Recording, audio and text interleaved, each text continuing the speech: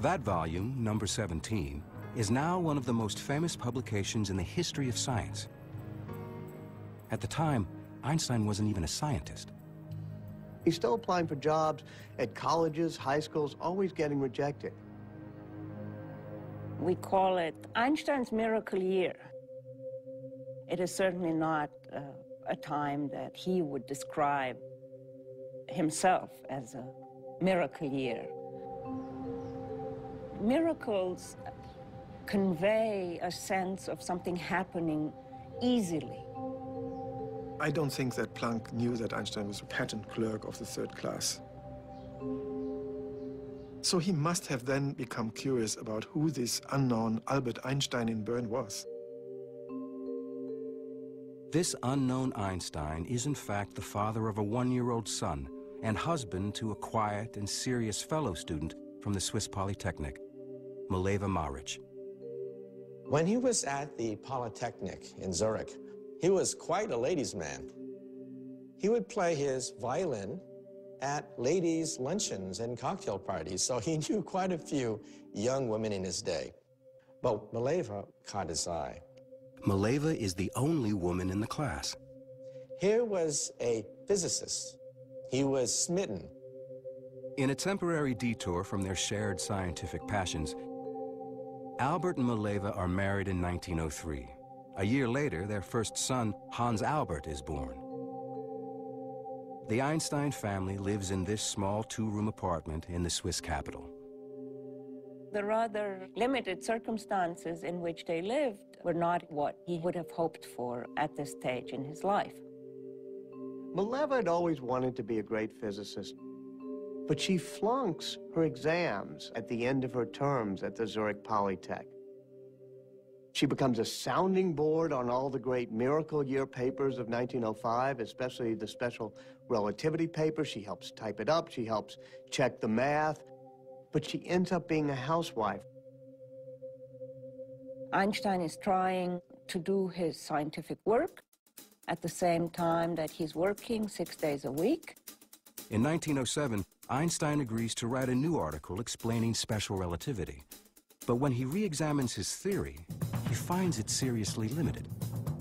It was called special relativity for a reason, and that was because it really only dealt with moving at constant speeds. In other words, Einstein's special theory of relativity only applies to a special case, an object moving in one direction at a constant speed. But Einstein wants to understand the real world, and the real world doesn't work that way. Einstein realized that his theory failed for accelerations. But in our universe, everything accelerates. On a bumpy road, jet airplanes, on a subway car, everything's accelerating. So there was a defect in special relativity. On Einstein's imaginary journey, if his speed varies at all, his theory, his notion of how objects behave in time and space, falls apart. His scientific mind wants it to apply to all cases. Einstein knows that for his theory to work, it has to account for everything in the universe. And that includes the pervasive and invisible force that holds everything together. Gravity. Gravity is everywhere. Gravity holds us to the floor. Gravity holds the sun together, the solar system together. Where was gravity in special relativity? Einstein wants to expand his special theory of relativity into a general theory of relativity, a theory that will explain not just time, but also gravity. He realizes he will be fighting more than 2 centuries of scientific thought, and his hero, Sir Isaac Newton. It's 1907, and the 28-year-old Albert Einstein is still a patent office bureaucrat. It has been 2 years since he published his special theory of relativity, and the ambitious Einstein decides to advance an even more radical interpretation of the universe, a general theory of relativity. Doing this will require him to take on his scientific hero, Sir Isaac Newton. In Einstein's time, Isaac Newton was God. Newton was the founder of modern science. This is the actual first edition of Newton's Principia Mathematica of 1687. This priceless artifacts is the very, very famous book which became the foundation of universal physics for centuries, until Einstein upset the apple cart. It has been almost 250 years since the apple fell from the legendary tree on Isaac Newton's estate, giving Newton the inspiration to formulate his law of gravity. Newton said that if an object falls, it's because there's a mysterious force called gravity pulling it down. But you know, Isaac Newton himself was not satisfied by that. Objects move because they're pushed, not pulled. Objects move because they're pushed. So what is pushing this? Newton didn't know. So Newton simply threw his hands up and said, I don't know. So I'm going to invent something called gravitational pull. And Einstein said, no, this theory can't be right. He was prepared to simply go, I really want to solve this problem. I want to really understand the whole universe. Max Planck said to him, you can work on gravity if you want to, but there are two problems. You're not going to be successful. The problem is too hard. And if you do, no one will believe you.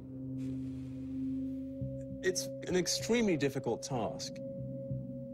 It's not clear where to begin or how to go about doing it at all.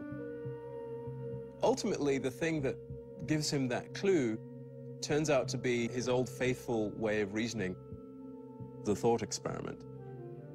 It's what you and I would call daydreaming, but he gets to call them thought experiments because he's Einstein. He's in his office at the patent office, looking out at the window, and he imagined a man working on a roof. And he begins to wonder what would happen if one of those men were to fall off the roof. And then he had the happiest thought of his life, the inspiration of the ages. He had a vision. The man will not actually be feeling his own weight. He would be weightless. And then he imagined, if you're in an elevator and somebody cuts the cord, what happens to you? You fall. But the elevator falls at the same rate you do, so you are weightless inside the elevator. So then Einstein got it. It's as though gravity's been switched off. What's really going on? There is no such thing as gravitational pull. The Earth has curved the space around me, and space is pushing me into this chair. Space itself can be curved. Crazy sounding. Space is adjustable. It's actually malleable. Space and time are malleable. It's this flexible thing that can be twisted. You bring an object into space and it distorts the space around it. Why does the Earth go around the sun? Most people would say, well, the sun's gravity is yanking the Earth toward the sun in a circle. Wrong. The Earth is going around the sun because the sun has warped the space around the Earth, and space is pushing the Earth toward the sun. He had a new theory of gravity, a new theory of the universe.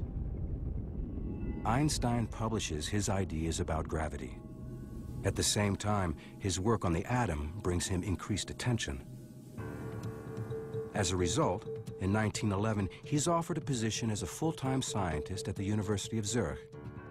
The 32-year-old patent clerk finally leaves Bern to become, for the first time, Professor Albert Einstein.